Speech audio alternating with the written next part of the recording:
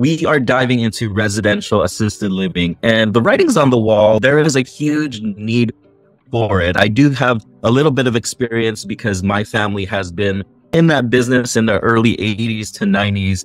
They made really good money, but it was a lot of work. And I'm sure we didn't optimize it the way you can now with different systems. But with that, we have a resident expert in the field. We have Dr. Alex Schloe, who has experience in the field. Alex, why don't you give the people a little bit of an intro before we get started here?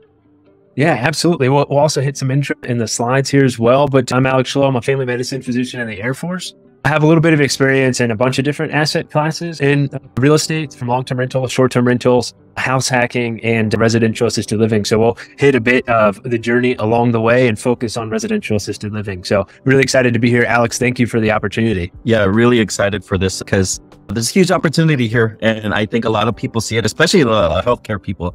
All right, we'll get started. Like I said, Dr. Alex Schloe, family medicine physician in the Air Force, stationed in Colorado Springs. We're going to talk about 10 steps to open your first residential assisted living home today. This is a picture of my family. This is my wife and my son. This is in Rocky Mountain National Park, one of our favorite places here in Colorado. We absolutely love adventure. We absolutely love being outside. And that is partly why I invest in residential assisted living, is to have the opportunity to get more experiences like this with my family. I'm an Air Force guy, so I have to hit the objectives of what we're going to talk about. We'll talk a little bit about who I am, a little bit about my real estate journey, talk about the state of real estate investing in general right now with some of the different things that are at play with the markets, and then the pivot into residential assisted living. We'll talk about 10 steps of how to get started, and then we'll analyze a couple of deals that we've done as well. There are some experts in the residential assisted living space on this call. Feel free to interrupt me, or if you have any thoughts, feel free to share those as well. There are definitely some folks here who do a lot more in the operations space than we do. All right, so a little bit more about myself. So who am I? I'm a Christ follower, husband, father, Air Force family med doc, a real estate investor. I absolutely love coffee and love being outside. This is a picture here of my son Jack and I when I was stationed over at Eglin Air Force Base finishing up residency. He's a good bit bigger now, but that's one of my favorite pictures and always will be. I have it sitting on my desk at work, and it's a constant reminder of why I work as hard as I do, both in the clinic and also in real estate as well. So my why, I've already hit on that multiple times. Family. My family is the most important thing. I'm really excited to say that there'll be another Schloe boy coming into the house in June. So my wife is expecting in June. Yeah, thanks, Alex. I see the thumbs up. Really excited about that. My poor wife is going to be outnumbered, but she's the best. I think she can handle it. So yeah, my why is my family, and then to practice medicine and live life how I want. And I'll talk about that a good bit because I think a lot of folks here are healthcare workers, physicians, practitioners, respiratory therapists, nurses, all the above.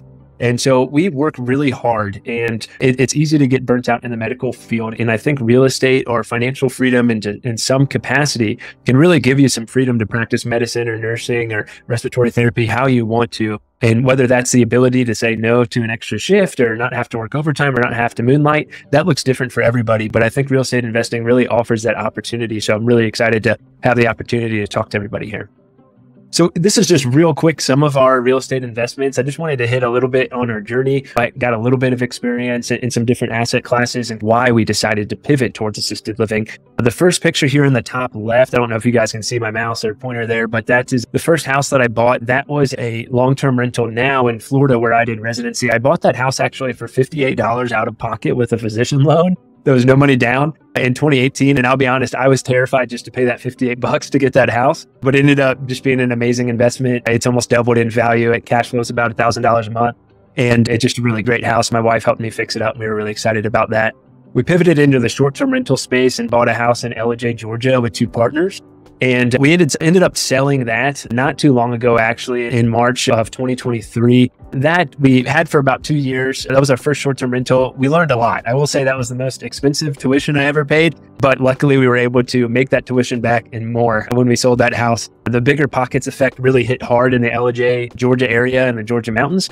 And we learned some important things, such as really pivotal to make sure you have high-speed internet in a rural location. We just assumed that everybody did, and we did not. And so that hit right before COVID, we found out.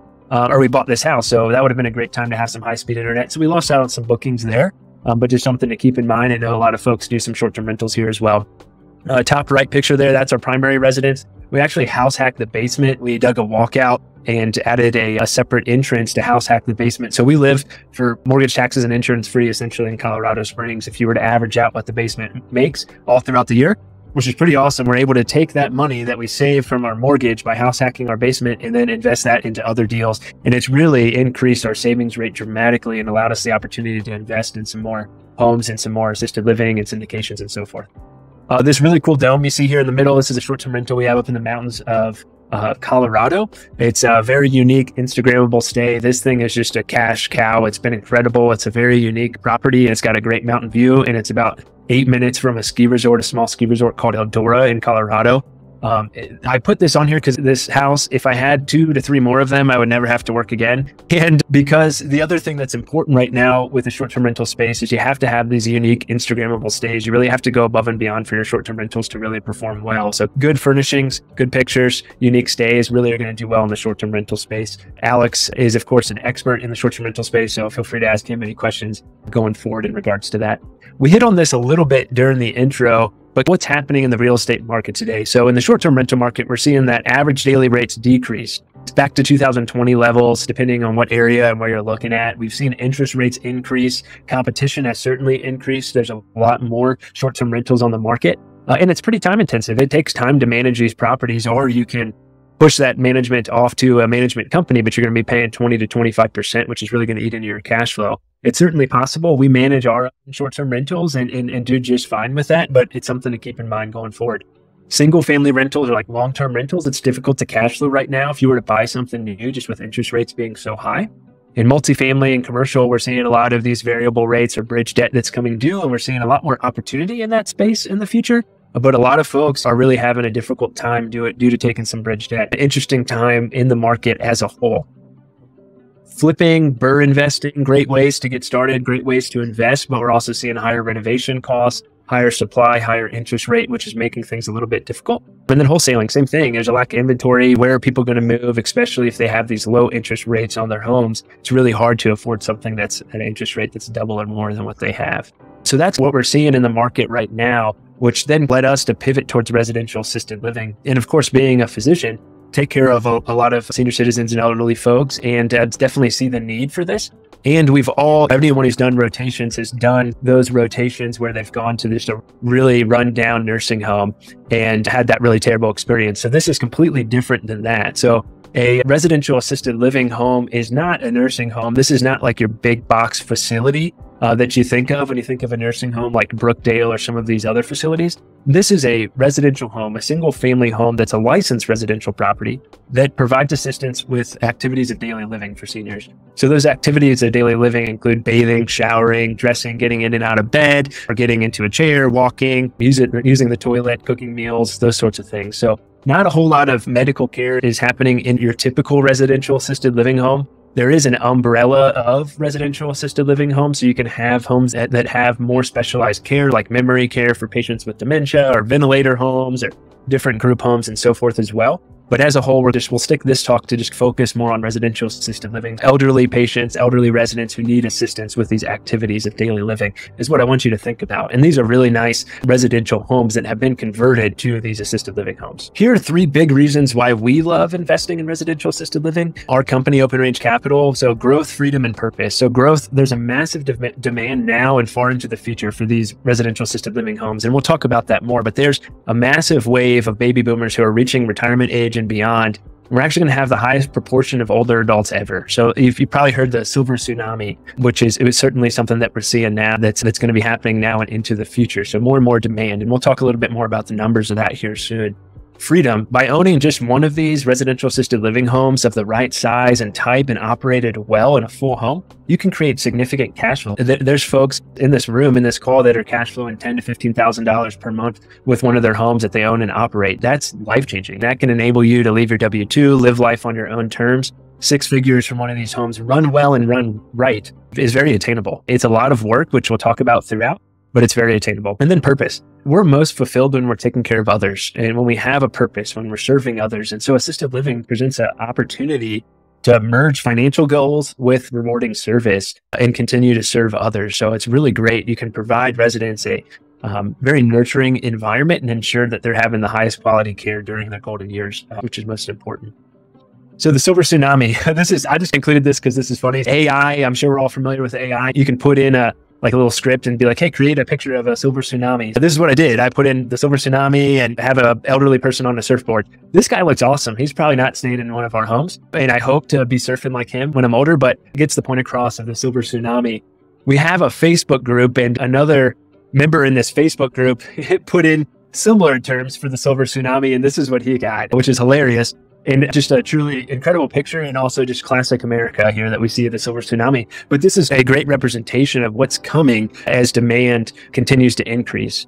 The demographics don't lie. The silver tsunami is coming. It's projected that the United States is ballpark about 1 million beds short right now, with a deficit of 1.3 million beds by 2029.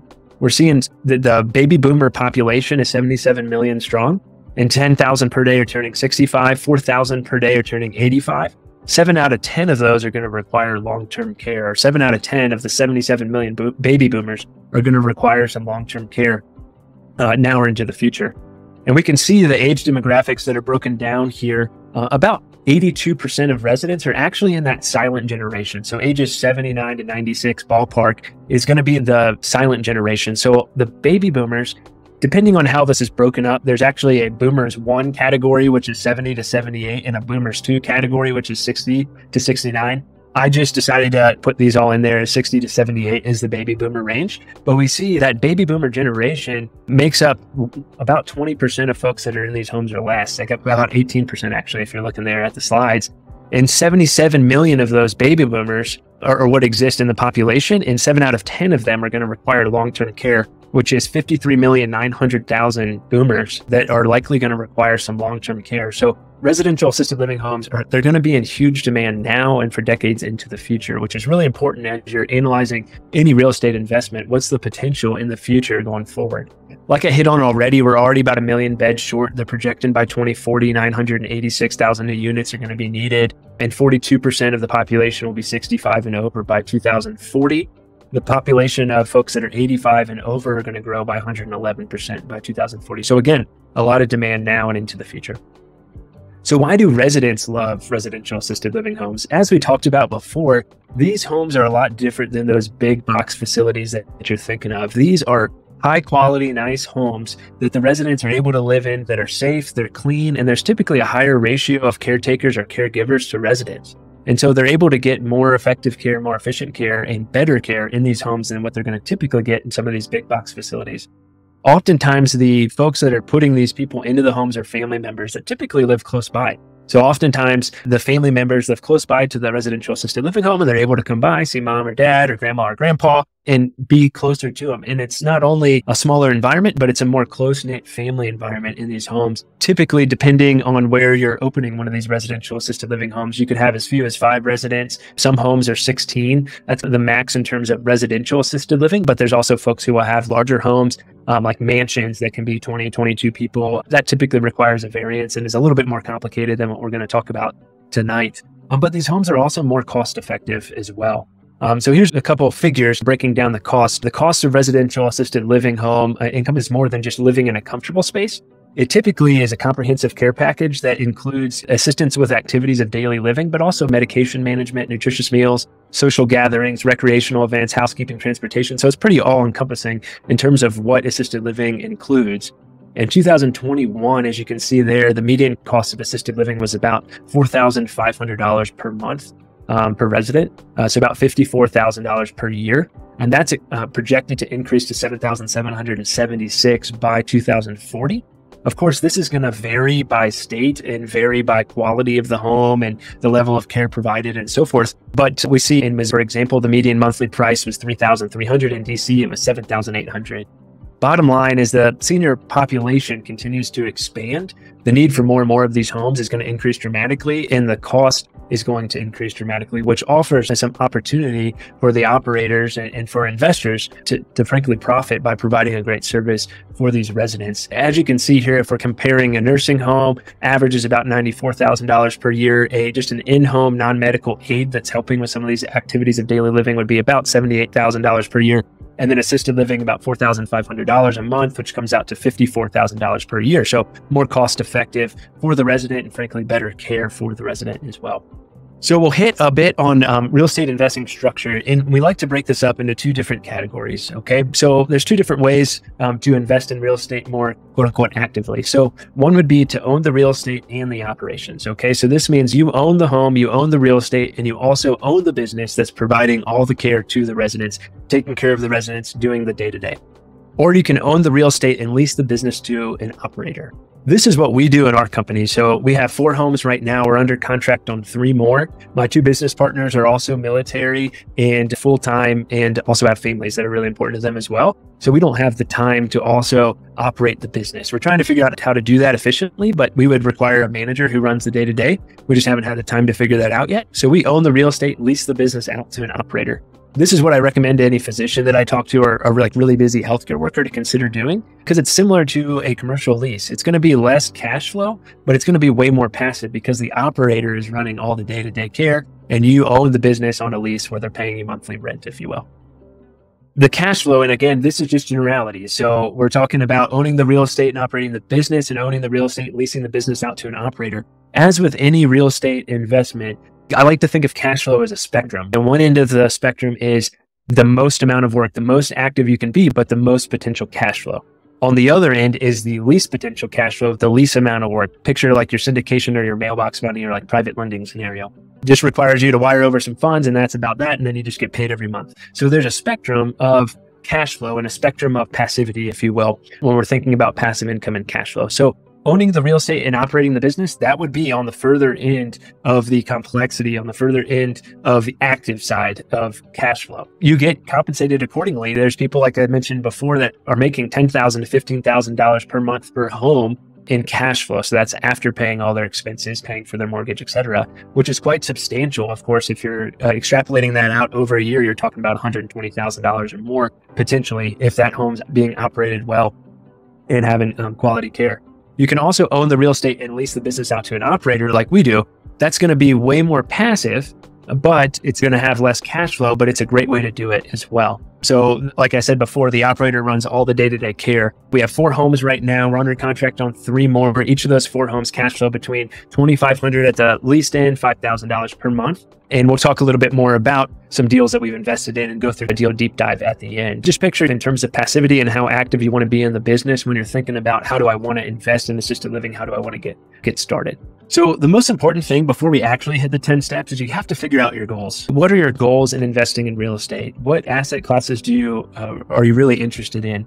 We hear shiny object syndrome all the time. Some people are like very anti-shiny object syndrome, and some people are accepting of shiny object syndrome. The shiny object syndrome, when it comes to real estate, I like to picture it of you're going to a buffet, you're just getting started, you're going to a buffet, you're trying a bunch of samples of different foods at the buffet until you figure out what food you really like, and then you just chow down on that one. I think it's the same way for real estate investing. It is okay when you're first getting started investing in real estate to go to the buffet and sample a couple things. It's okay to get a short-term rental and a long-term rental and invest in a syndication and figure out what you really want. And then focus on that and focus on that solely.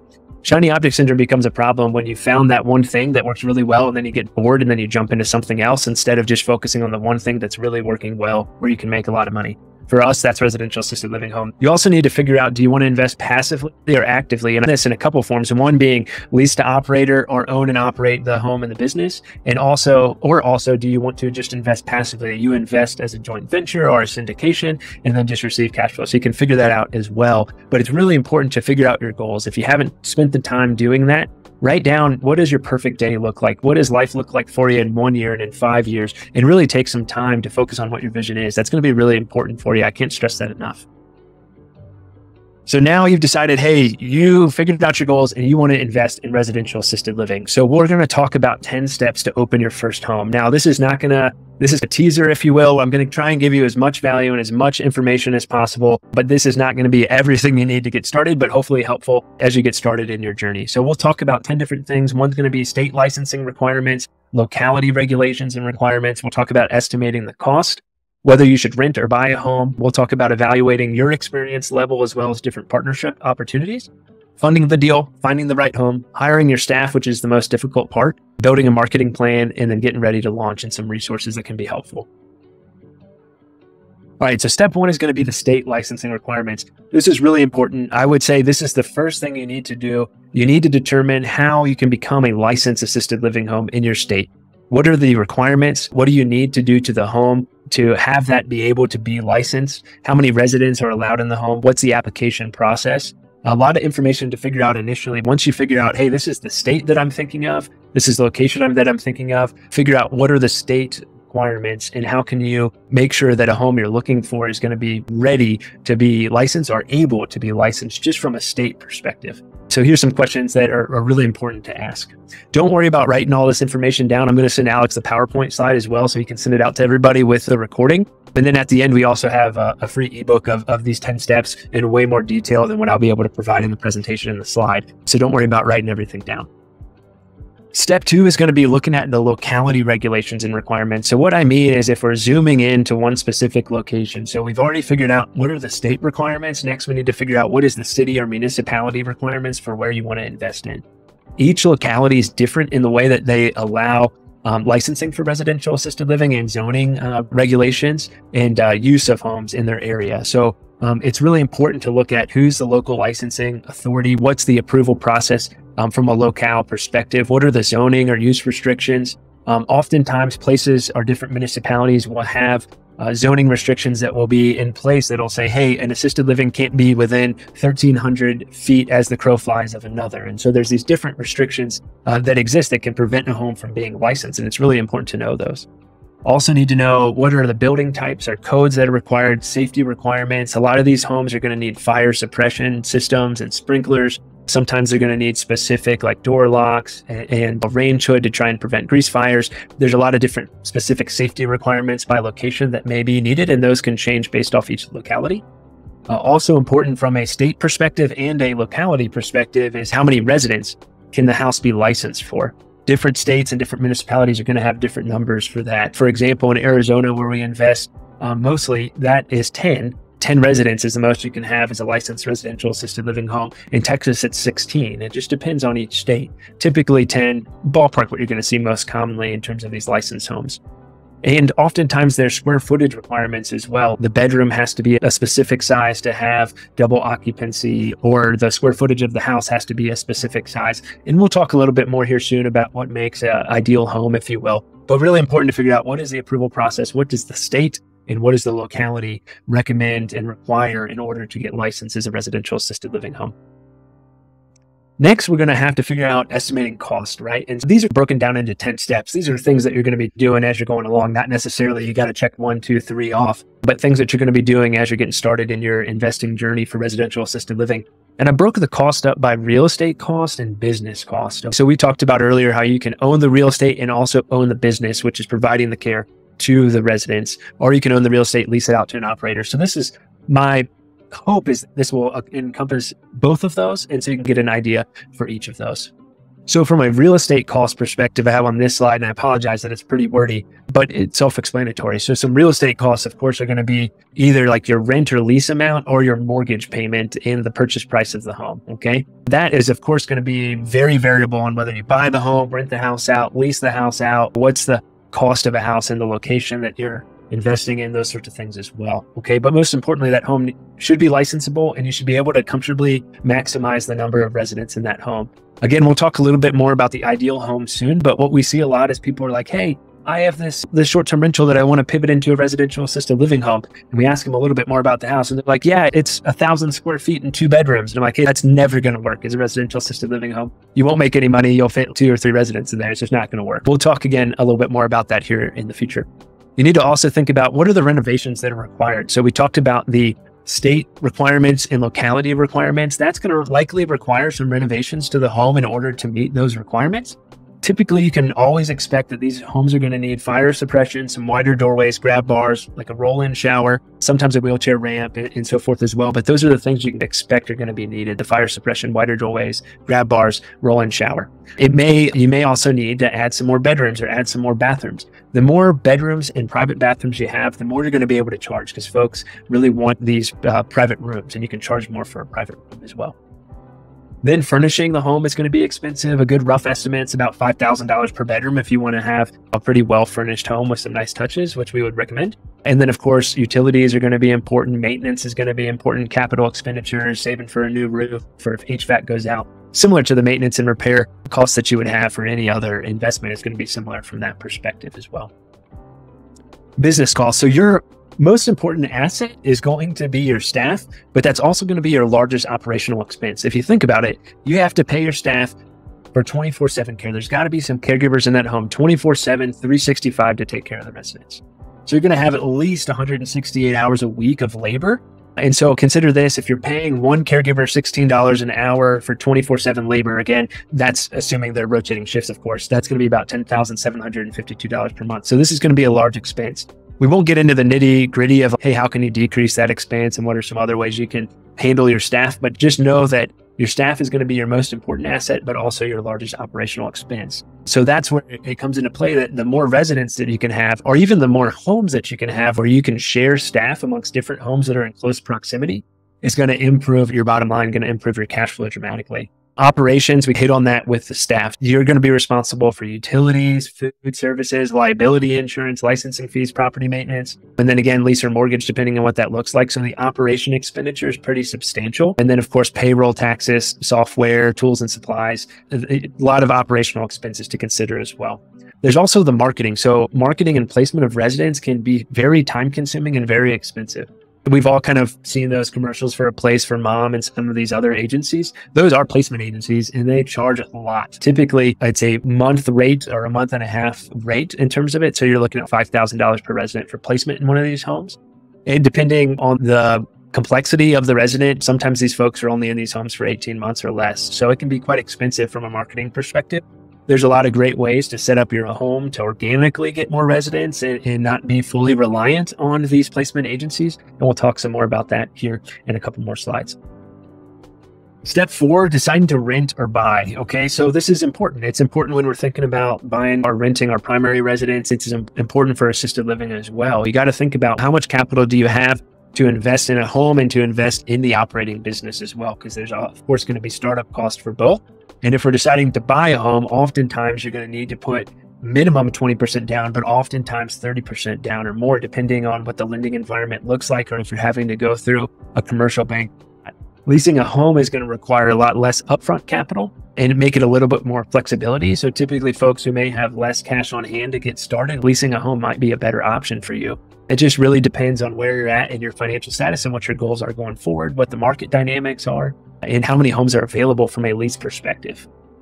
Step 5, evaluate and experience in partnerships. I think about this on like, how can you reduce your risk as an investor and increase your likelihood of success? Okay, so there's a lot of different ways to do this. Partnerships are a great way to do that. So you can partner with somebody who has more experience running an assisted living home or investing in an assisted living home. Reach out to them. I always say having 10% of a deal is better than 0 of a deal. And so you might have to give up a substantial amount of equity to partner with someone, but that might be your foot in the door to get started. I probably wouldn't do it for 10%, but just something to keep in mind from that perspective. You can also join a community. So a lot of times the information is available. You could probably scour the internet and do some courses and find everything you need to know to get started investing in a residential assisted living home. And 90% of people will never do it. The reason is there's not a lot of implementation. There's not a lot of accountability. So joining a mastermind community can be really helpful for that. I've seen enormous growth in myself and my real estate investing experience and how our investments have performed and opportunities I've had just by being in a mastermind. And so we're actually creating a mastermind. We'll talk a little bit more about that, but that's still a couple months away from getting launched. But that accountability can be really helpful. Another way you can do that is partner with a franchise. So there's franchises that exist for assisted living, for memory care, and they can help you go from 0 to hero and help you launch your business. They do a lot of education and they really help you market the home, get the home fill, and teach you how can you operate one of these homes?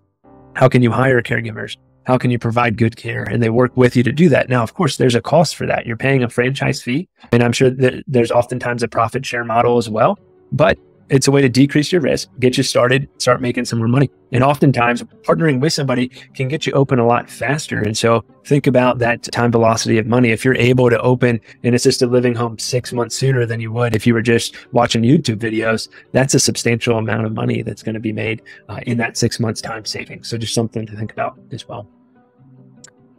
Step 6, we're going to talk about funding the deal. I also split this up into 2, funding the real estate and funding the business. SBA lending is the only financing option that I know of that you can lend on both the business and the real estate. But for the sake of discussion and for this presentation, we'll look at funding them separately, funding the real estate, funding the business. And we'll talk a little bit about SBA lending as well. That's a way, like I said, you can fund both of these, the real estate and the business. I personally do not have any SBA lending experience, but we've talked to a bunch of different SBA lending banks and so forth as well. So funding the real estate, this is going to be pretty typical to your other alternative real estate investments, such as short-term rentals. You can get a traditional bank mortgage. Again, that's going to require 20 to 35% down. Oftentimes, this is a commercial loan. It does require personal guarantees. I'm not an attorney, but I'd recommend you still buy this in an LLC, but it is going to require personal guarantees. There's DSCR lending, so a debt service coverage ratio. So that's looking at what is the income of the property? What is that property projected to make an income? And how much debt service do they have? How much is it going to cost them per month to pay for mortgage, taxes, and insurance? And there's different ratios that banks look at to figure out, hey, this is our debt service coverage ratio that we're going to lend on for a short-term rental, for example, or for residential assisted living homes. Luckily, these homes do cash flow quite well, and debt service coverage ratio lending is an option. They're easier to obtain, but they typically have a little bit less favorable terms in terms of interest rate being a little bit higher, because the bank's not doing as much of an extensive underwriting into the borrower like some of these traditional bank mortgages are. They're really focused on, hey, what's the income of the property going to be? And they're lending based off that. So a little bit easier to get, less favorable terms for that reason. You could certainly use private lending or private lenders as well. That's going to be completely variable based off who you're using as a private lender. Seller financing is an option. We're working in a seller finance deal right now, which is an awesome opportunity where we're buying a house for 6% down because that's what the seller wants. And then she's going to be the bank. She owns the house free and clear. And so then you can really adjust the terms how you want. And again, getting a house for 6% down is way better than paying 35% down. So some cool opportunities there in the seller financing space. Partnerships, as we talked about already, you can joint venture or syndicate, allowing you to pool resources and expertise to get started or to buy more of these homes. And then subject to is all the rage right now with Pace Morby in that crowd. And that's where you can take over an owner's mortgage without formally assuming the loan in exchange for the title of the deed. So you own the home and you're essentially taking over their mortgage payments, if that makes sense. There's a lot of nuances to that. We're actually working one of those deals here potentially in the future as well. We'll see how that shakes out. Funding the business. So there's some similar ways to fund that as well. So personal savings, how much do you have saved up? Can you get a local bank business loan? Can you do private lending, partnerships, home equity line of credit's a possibility? Just be mindful of, hey, what's the interest rate? What are the payment terms of a HELOC? What's that look like? Is that really a good idea for you? Our business line of credit are some opportunities as well for funding the business. And then SBA lending. So SBA lending is a great option. It's a little bit more difficult if you're just getting started. It's easier if you have multiple of these homes. And SBA loan is a path where you can combine the real estate purchase and the business financing into one. So it can be really advantageous from that perspective. And folks are often able to wrap renovations as well as part of that SBA loan. So you can get a really full comprehensive loan that's going to cover renovations and reserves and purchasing the property and getting the business started and furnishings. They do have some pretty stringent eligibility criteria. You're going to have really detailed operating financials.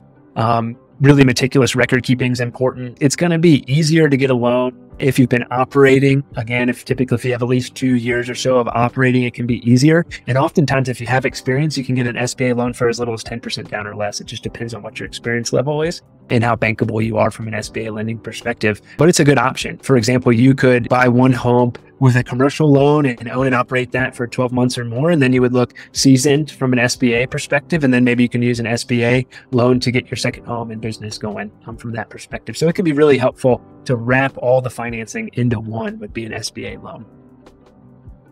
So let's spend some time talking about your ideal home. And so I broke this up on location, features, and licensability. Some of this is going to be repetitive, but I think we learn more where things are repeated over and over. But your ideal home. So looking at location, it's just as important in a residential assisted living home as it is in any real estate investment. Okay, so location is going to be so important. You're going to want to make sure you're in a safe and affluent area. The reason that that's important is, like I mentioned before, oftentimes the folks that are putting their family members into these homes are going to be the child of the grandparent or the child of the mom and dad. And so you're going to want to be in a safe and affluent area because private pay is going to pay more. And so if you're in a safe and affluent area, they're more than likely going to be able to afford private pay for the home, which you're going to be able to charge a higher rate and frankly make more money. This is from an investing perspective. And of course, we want the home to be in a safe area as well in a nice neighborhood because we want it to be a fantastic home for these residents. It's helpful to be near a highway or have some easy access to the home for multiple reasons. One, it's easy for the family to come visit, but it's also easy for the residents to get the care that they need in clinics, hospitals, etc. And I typically tell folks, try and avoid an HOA if you can. It's just another headache. It's not impossible. In fact, there's some federal fair housing laws that actually prevent an HOA from being able to say, hey, you can't operate a residential assisted living home in this area, but it's just one more headache that it's not necessarily worth dealing with. So just something to keep in mind. I would say try and avoid HOAs if you can. And then location, if it's a nice home in a nice location, it's going to be a little bit easier to hire staff as well. And be thinking about, hey, do I want to have multiple of these homes in close proximity so I can share staff amongst these different homes? Like I said before, that's going to decrease your operational expenses and could be beneficial from that perspective. Some features of the actual structure of the home that's important is you want a single story home. There are people that have multiple story homes. You'd want to make sure that you have a lot of bedrooms on the main level, and oftentimes an elevator would be best or a stair chair. I really say, hey, if you're just getting started, there's really no reason not to buy a single story home. A single story home with as many bedrooms and bathrooms is going to give you as much opportunity as you can to house as many residents as possible. A good rule of thumb to think about when you're looking at the size of these homes is you want about 300 square feet per resident. So if you have 10 residents, a 3,000 square foot home is a good estimate of what's going to probably meet your licensing requirements or your regulation and zoning requirements, and also give you enough space that you're able to comfortably provide care to 10 residents. So about 300 square foot per resident. You'll need that handicap accessible shower, equipped kitchen, comfortable living area. Good curb appeal is important. When family members are coming to visit the home or they're coming to tour the home, it's really important to have a good curb appeal. That's the first thing that they're going to see as well. From a licensability perspective, we already hit on a lot of these. You want to make sure it's appropriate zoning. You're likely going to need sprinklers and/or a fire alarm monitoring system. Again, look at the minimum bedroom square footage. Some folks, it's 160 square feet is the minimum bedroom size to have 2 residents in the room. It just depends on your location. You have to have egress windows for bedrooms, or at least a path of escape if that's a door that's going to the outside, or egress windows. And then again, the homes are going to have accessibility features that are required. Some areas that's going to be wider doorways, wheelchair ramps, etc.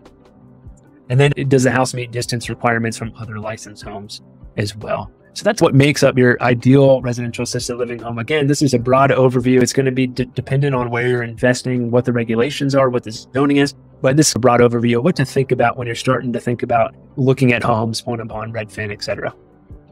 Step 8 is going to be hiring your staff. Again, this is the most important thing. Great caregivers are going to be the key to your success. You're going to want to treat them like gold if you find a good one and really hold on to them. And that might require paying more than you feel comfortable with or offering some more benefits, but it's going to be really important. There's 24/7 care that's going to be needed for true assisted living. So you got to keep that in mind.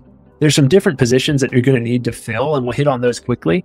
So you can have a licensed manager, and a licensed manager is great if you're a busy healthcare professional and you also want to own the real estate and the operation, but maybe not manage the day-to-day care. You could hire a manager. This becomes a little bit easier to do when you have multiple homes, so you can pay their salary based off multiple homes, but it's typically a salaried position to run the total operations of your home. Like I said, usually a few homes. Different states have different regulations in terms of how many homes a licensed manager can manage, so it's something to keep in mind. But that's an option if you want to start the business and own the business and also own the real estate is, hey, maybe you just have a licensed manager that helps you out. Then next is going to be a lead caregiver. They typically update the manager if you have one, train your other staff, and they're the ones that are really staying in tune with the residents and family, making sure compliance is met, making sure top-notch care is being provided at all times. Pay is going to vary, but ballpark like $18 to $23 per hour, depending on location, is what you can think about from that perspective. And again, it's hard to hire. Folks can go work at Whataburger and make $18 per hour, or they can come work at your assisted living home and make $18 per hour. So you need to make sure that you're paying them well, paying them more than what they could make based off other jobs in your location, and you're treating them really so that they want to stay and work for you. Then you have certified caregivers. They often work from 36 to 48 hours per week, and they provide most of the day-to-day care. Their pay varies, $15 to $19 per hour, depending on the location. And then sometimes there'll be assistant caregivers. They'll provide more of the non-medication related care under supervision with caregivers. And they typically will assist with cooking, cleaning, some of the other tasks as well, helping out those certified caregivers. And oftentimes these folks are on a path towards certification. Their pay is typically a little bit less, but they have a little bit less responsibility within the homes. Hiring the staff, like I mentioned, is really difficult. And there's a lot of different ways where you can hire staff or find staff. So local schools training medical assistants might be a good one. Training nursing aides as well at some of these local schools can be helpful. Yard signs in like busy places on weekends like malls or town centers. Some folks have had some good success with job websites like Indeed, LinkedIn, There's a lot of different Facebook groups for caregivers and operators that you can find some caregivers from time to time and operators. Employee referral programs can be medical partners like different clinics, home health agencies can be helpful as well. You can use social media to try and hire. So there's a lot of different ways to try and hire. And then it can be helpful to have a QR code available, our business card with a QR code that can help with hiring folks online. So there's lots of different ways to find them. But like I said before, if you find great caregivers or great operators, you got to hold on to them. Super important. Step 9 is going to be building a marketing plan. So this is when the home is ready to go and you're ready to start filling it up and get some residents. You have to market. And this isn't what many operators are thinking about when they're getting into a residential assisted living home. And oftentimes it's not a skill that a lot of us have, is building a marketing plan. But to be a successful residential assisted living business, you're going to need to either master marketing or you're going to have to hire that out. And that can be quite expensive. We talked about the placement agencies earlier, which typically charge about 120% of the monthly resident rate. So that can really add up if you're paying $5,000, $5,400 or so every 18 months or so to get more residents in the home. So some other ways that you can market and some ways you can attract residents without a placement agency can be really helpful and make you in a more financially favorable situation if you're able to do that. Some ways to do that: referrals from resident families are huge. Referrals are such a great way, and you can incentivize your residents to provide referrals as well. Okay, maybe you take a couple $100s off their monthly rate for each person they refer, or something like that can be quite beneficial. That can be either the resident referring them or the resident's family referring them. Social media is huge. A Facebook page, LinkedIn, Google My Business is really helpful. There's a lot of untapped potential with Google My Business where you can get more and more reviews and then get more and more organic traffic to your home that will help you fill your home up with more residents. Some folks will do online ads. A lot of times folks will do local events like open houses or go to different senior events in the community and set up a booth and share more about their home. But it's important to tell everyone about your business. You never know. Same with real estate investing. You never know who wants to invest in real estate unless you tell everybody that you know that you're investing in real estate. Just something to keep in mind as you're going forward. The more residents you can attract without requiring a placement agency is going to be better for you going forward. Step 10 is going to be prepare to launch. And we really hit everything to get you to that point. Hopefully that was helpful. I'm sure I'm missing some things out of the presentation, but hopefully that's a helpful kind of 30,000 foot view of how you can get started investing in a residential assisted living home. Let's do a couple deal deep dives real quick, and then we'll get to some questions. Okay. So as I mentioned before, we own the real estate and we lease that out to operators. Okay. So this is one of our homes. This is in Scottsdale, Arizona. This is actually a memory care home, which focuses on taking care of residents with dementia, Alzheimer's, etc., and who need a little bit more help, a little bit more assistance from a cognitive perspective in regards to their care. I have that with my two business partners, Charlie and Luke, who I mentioned before. This was the first deal we actually raised money for. So we raised $200,000, 11% simple interest. So this was a private lending scenario, not a JV scenario. Our investors don't have any equity in the deal, but they're getting that 11% simple interest, which is a great way to do it. It was actually crazy. I don't know. I'm sure there's people on here who have raised money, but raising money is such a humbling experience. And it was crazy. We did one webinar and then we one 45-minute webinar, and we had way more investors who wanted to invest than we had the opportunity to give them or to provide them. So it was pretty crazy. There's a lot of interest in assisted living. So private lending investing is a way that you can do that. This house is 8 bedrooms, 3 baths. It's licensed for 10 as a memory care home. We purchased it at $975. It was a seller finance deal where we're paying 7% interest, 20% down. Our lease fee is $11,000 per month that the operator is paying us in our lease fee. That's a 5-year lease with a 3% annual increase. And so they're paying us that. The cool thing about leasing to an operator is these are commercial leases. So we're responsible for mortgage, taxes, insurance, the roof, and the HVAC. That's about it. We do have property insurance on the home that insures the actual house, the actual structure itself, similar to your home. But we are not responsible for liability insurance for the actual care. That falls on the operator. A lot of folks ask that question. So the actual operator is responsible for all the liability insurance for the care that they provide for the residents that they provide. Of course, our homeowner's insurance also covers from a liability perspective as well, but really looking at mortgage, taxes, insurance, and then the roof of the home, plus or minus HVAC. Everything else the operator pays for. So any of the minor maintenance they're paying for. If the dishwasher stops working, their responsibility is to fix that. We do provide our operators with a home warranty to help with that, but they're responsible for that deductible to use the home warranty, but it can help cut down costs.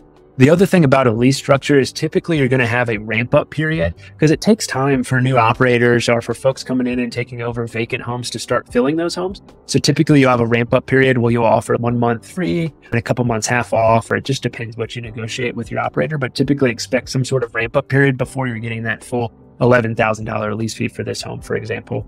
We also private lended $25,000 to the operator to help him buy the business because we weren't purchasing the business, but purchasing the real estate. He was coming in and purchasing the business because he was going to be operating that. The only reason we did that is he's like, hey, I just want to have some more upfront capital in case something goes wrong, even though he had a pretty substantial amount of funds on his proof of funds. So we private lended him $25,000 at 8%. So that cash flows us an extra $209 per month. And this house cash flows us $3,387 per month. And that's after paying our investors. So if we took in the $916 per month that we're paying each investor who invested $100,000, we'd be cash flowing over $5,000 on this one house, which is pretty remarkable. Another deal was a little bit different, and I wanted to include this because this house is different. So this is not a residential assisted living home for elderly care. This is a behavioral living home. So initially we bought this house as a transitional living home. So that's a different type of assisted living home think of sober living. And we were planning on doing sober living out of this house. It was also licensed to be a residential assisted living home or a behavioral care home as well. I think it's really important to have multiple different exit plans, even in residential assisted living, but really important in any real estate investing class. But this was going to initially be a sober living home or a transitional living home. Long story short, there was a lot of fraud that happened in the transitional living market and how they get paid by the state. And so the state cut off payments. And so our operator was not getting paid to provide care to this home. We ended up having to evict them. And then now we have a behavioral operator in there. So this home's actually for kids with disabilities, which is a really cool niche within assisted living. Same two partners own this. This is a 5-bedroom home that has like an extra office that can be used as a bedroom. So a 6-bedroom home, 3 bathrooms. It's licensed for 10 residents. Again, that commercial lease. We purchased it for $530,000. The lease fee is going to be $6,500 per month, which once we hook up the sprinkler system, which should be any day now. Right now, it's currently $5,000 per month. But once we have that $6,500 per month coming in, this house will cash flow about $3,400 per month passively. We don't have any investors on this. We bought this house with our own reserves, our own business reserves out of pocket. So those are two different deals we have. Again, we own the real estate, lease it out to an operator. I have a couple more slides here of just some homes that we're working on. This house is an off-market deal we're working on. It's 8 bedrooms, 4 bathrooms, licensed for 10, under contract for $740,000. Comps in the area are about $850. This is the seller finance house that I mentioned. We're only putting 6% down, so it's going to cost us about $45,000 out of pocket to get in this home. And we'll be paying a 6% interest rate on this. And we were quoted by our lender, who we've used for all the other homes, 8.25%. We're definitely coming out ahead with a 2.25% rate to decrease compared to using a bank. This house should cash flow about $750 per partner, and we're not raising any funds for this.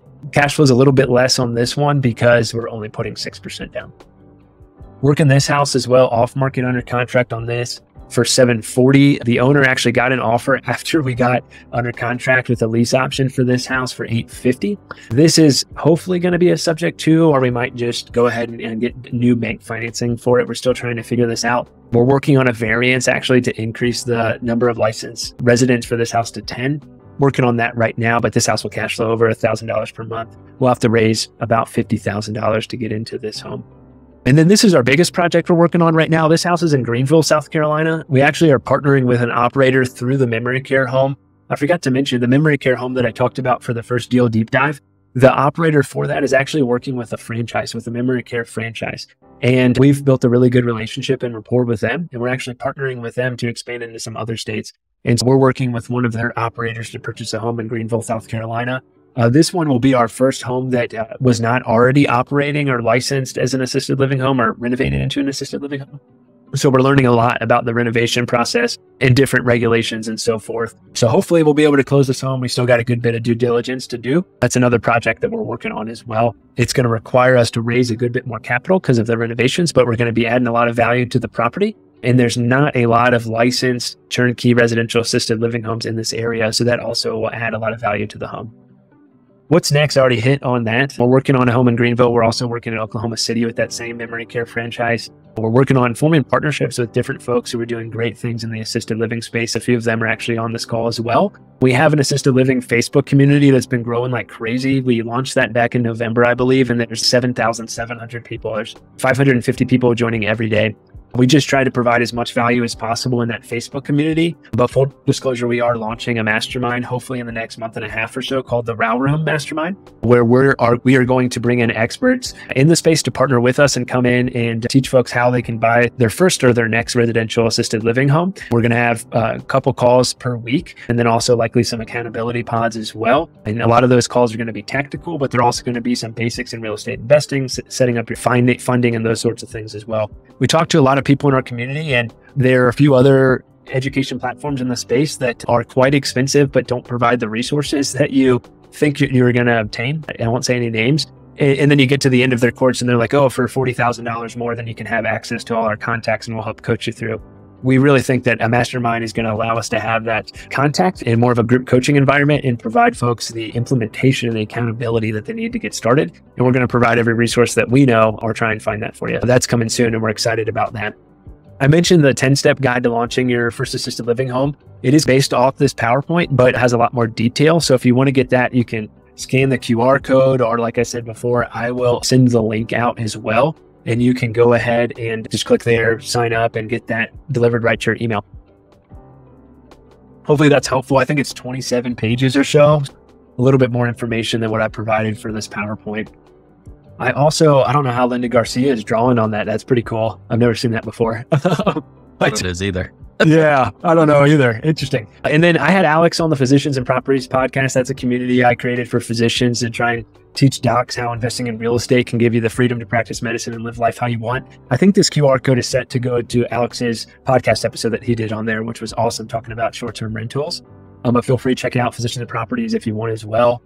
Here's my contact information. Feel free to email me, physiciansandproperties@gmail.com. Find me on LinkedIn, Instagram, whatever you need to do or want to do. Feel free to reach out, and happy to help folks in any way. I love having the opportunity to talk about residential assisted living and real estate investing in general, but I really love when it's a healthcare community, because we, like I said before, we work really hard providing great care to our patients. And oftentimes we're not rewarded like we should be in terms of compensation and also in terms of appreciation. So just know that I appreciate all you guys and all you're doing for patients. And I know how hard it is to work every day taking care of folks. So without any further ado, we can hop into some questions if folks have them and go from there. There's probably some in the chat here.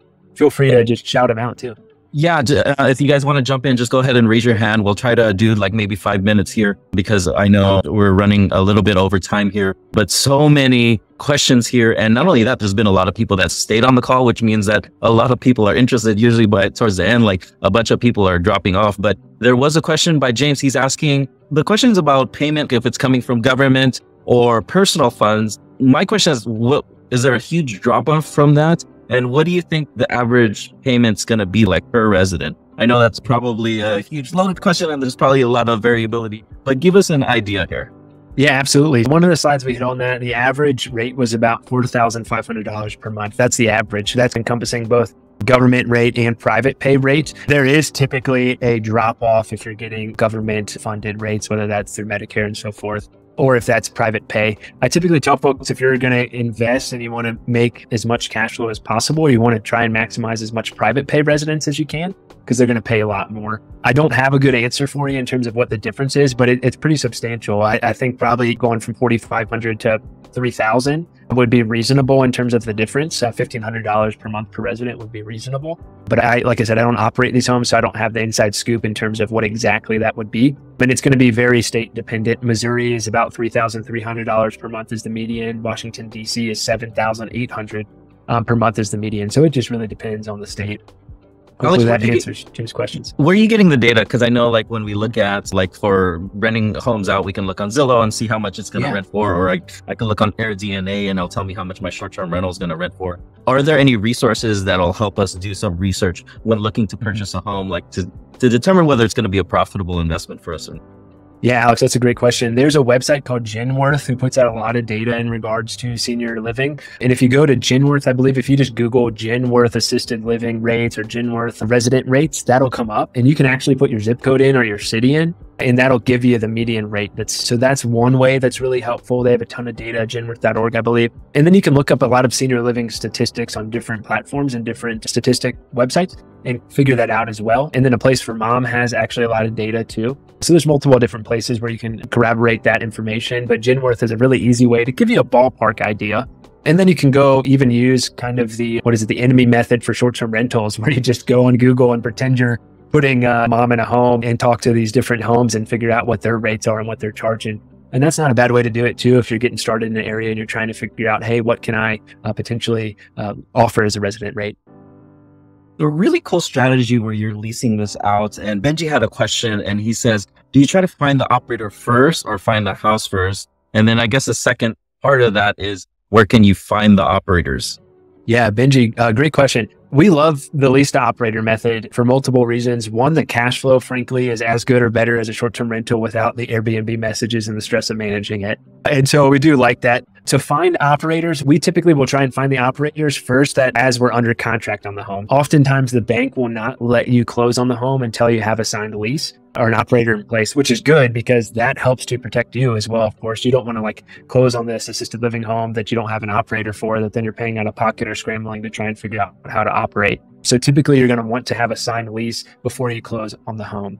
Where to find operators? There's similar as if you're hiring caregivers or you're hiring staff. So different Facebook groups will have operators in them. Indeed, posting on LinkedIn, working with a franchise can be helpful to try and find operators. And then one thing that's really important that I meant to hit on that I should have, probably one of the most important people that you can get in contact with first is going to be a residential assisted living realtor or a realtor who specializes in residential assisted living. They exist and they're such a great resource because they often know the regulations that are required. They know what makes a good home. They know what the competition is. They typically have a Rolodex of operators as well. So that can be really beneficial, almost a one-stop shop from that perspective. It's hard to find them. If you spend some time on Bigger Pockets and doing some Googling and reaching out to folks for referrals, you can find them and that can really save you a lot of time and be really beneficial as well. I want to ask a couple more questions. Randy's asking a question here about your PDF that you're going to provide us here, because it seems like you're just starting to scratch the surface on, there's so many different subspecialty of assisted living facilities, like there's memory care, sober living, behavioral. Will your PDF have a list of some of those subspecialties out there? No, I don't think. I think the PDF we have is just focused more on residential assisted living. The premise behind it is similar. The care that you're providing is what's going to be different. Of course, if you're having a sober living home, you're not going to need a wheelchair accessible home. So it just depends, but that's a good thing to add. I'm going to take a note here to potentially add that to the PDF, or maybe in the future we will reach out and add something that has that on there. I have a few blog post on physiciansandproperties.com that breaks out the different types of assisted living homes similar to what's being asked. So that's something you could take a look at as well. But if you spend some time Googling different types of residential assisted living homes or different types of assisted living homes, you could certainly find something. One last thing, someone is asking the Facebook group one last time so that way they could possibly join that. I don't think I ever shared it. Let me pull up the link here real quick and I'll post it in the chat if anyone's interested. Alex, I'm good to go as long as you want. So if folks have other questions and you have availability, I'm fine with answering some more. Okay, maybe a couple more questions here. I know. Yeah, really fine. Chessie Garcia, she wants to jump in here and ask a question. Chessie, why don't you go ahead and jump on in here? Awesome. Thank you so much, first of all, for having this. It's a lot of good information. My question is, for those of us who are starting from the bare bones, building a business plan, what are some cost or typical line items that people don't usually think about to include in their business plan? Thank you. Yeah, absolutely. That's a great question. Let me scroll back here. We had a slide that was talking about real estate costs and business costs. There's a slide here that has real estate costs and business costs. And in the PDF, we also tried to break that down with more detail. Sorry, that's real estate cost here. But business costs, so staff, of course, food, you're going to be providing food services for the residents, utilities, there's going to be liability insurance for the actual care of the residents, licensing fees, property maintenance, whether you're leasing or paying the mortgage for the home, and then payroll, taxes, software and tools that are going to be needed. There's electronic medical records that are typically used in these homes as well. Different supplies if you want to do crafts or some fun resident events and so forth can be helpful as well. So those are some operations. We try and break them out a lot more in that PDF of some other ones. I have a question. What are some of the biggest mistakes some rookie investors, or when you're first starting out, what are some of those mistakes that people make when getting into this type of investing? That's a great question, Alex. I hit on it earlier. I think folks, so there's a lot of opportunity here. There's a lot of ways that you can cash flow, and cash flow is more difficult to find these days, frankly, in real estate investing. And I think a lot of times folks think, oh, let me just turn any house into a residential assisted living home. And that is not a good idea. And other things is folks think that it's easy. It is a ton of work. It's a lot of work if you're going to lease to an operator, because it takes a lot of time to find the operators, vet the operators, find the realtors, find the homes, renovate the homes. It's a lot of work either way you do it, whether you're leasing to an operator or you're running the operations. Certainly more work if you're running the operations, but a lot of times folks just think, oh, hey, I have this 3-bedroom, 2-bath house that's 2 stories, that's 1,500 square feet. That's going to be perfect. It's not. It's just not going to work. You're not going to be able to get the number of residents in there. And you really should try and focus on a single story house if you're going to try and get into this space. Conversely, what are some of the things that you have done that's been like wildly successful? Like you're like, oh man, I need to do this for every single residential assisted living. Yeah, that's awesome. One thing I wouldn't say necessarily is wildly successful, but you need to make sure if you're doing the lease to operator space, really vet the operator well. And the proof of funds is really important. Like I said before, we ran into eviction of a sober living home because they didn't have enough funds. They had a decent amount of funds, but they didn't have enough to sustain the multiple homes that they were operating when they stopped paying the transitional living operators. And that's something that's really important. Make sure that the operator, if you're doing a lease to operator model, has adequate funds, not only to cover the lease fee for your home, but also your other homes that they're operating as well. And then just a broad overview, like it's really important to get into a community like this where folks are doing big things in real estate that you can surround yourself with. Your network really is going to be your net worth, as corny as that saying is. It's really important. And I would not be where I am today if it wasn't for my business partners and for other partners that we've made along the way. And that's so important. Oftentimes folks think, hey, I don't want to partner with anybody because I want 100% of this deal. Oftentimes that leads to not ever buying a deal. And so if you have to partner with someone, do it. But remember, a partnership is a marriage. And so it's really important to make sure that you are working well together and have complementary skill sets. But that's another thing I tell folks often. Don't be afraid to partner earlier on if that's what's going to help you get started and do well. Let's take one last question because I want to be respectful of everyone's time as well. Luis, he's asking, how do you find your off-market deals for residential assisted living? What's your criteria to let your agent know? Yeah. That's a good question. So if you can find a residential assisted living realtor who specializes in it, that's going to be really helpful because they're probably going to be able to tell you best what your criteria should be. And so that can be helpful. Buy box. I see James just mentioned a question there that will help answer Lewis's question. Really, it's going to be single story, at least 300 square foot per resident, as many bedrooms and bathrooms as you can get. Ideally, if you can find a home that's already been operating as an assisted living home, which has already had the renovations, typically like the sprinkler system, the fire alarm monitoring panel, that can be really helpful. The grab bars, as many renovations as already are done, can be beneficial because then you don't have to worry about doing those renovations as well. And if it's already licensed, hey, at least it meets criteria to be licensed again if that license has expired.